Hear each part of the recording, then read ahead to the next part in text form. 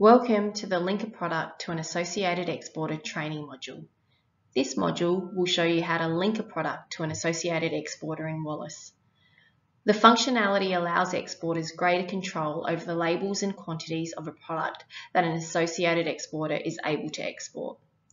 Please note that only users with admin access on the account will be able to link products to an associated exporter. Begin by logging in to WALAS with your username and password. From the home page, click on the Link Products to an Associated Exporter button to begin.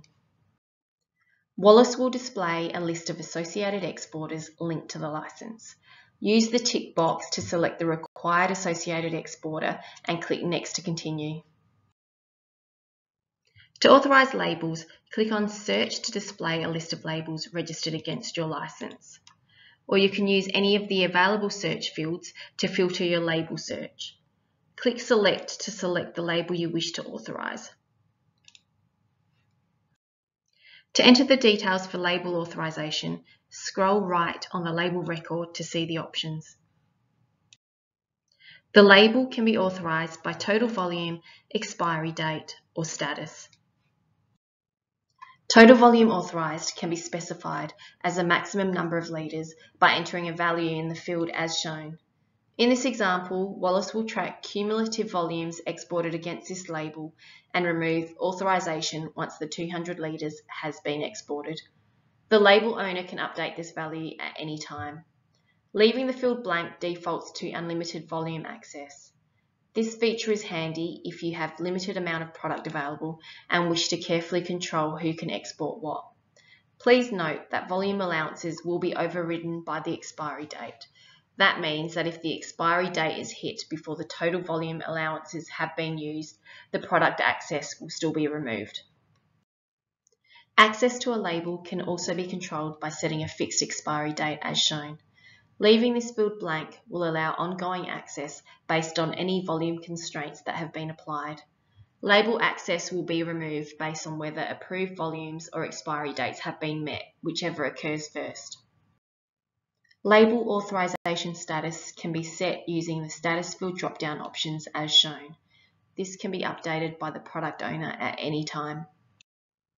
Once the required fields have been updated, click Next to continue. Review the information that has been entered. The details can be updated using the edit buttons against each section if needed. Scroll right on the authorised label records to see the details. Check the details entered are correct and click Next to submit.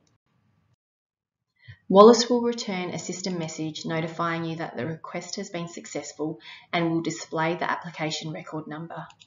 Please note that Associated Exporter label authorisation records are prefixed ALA.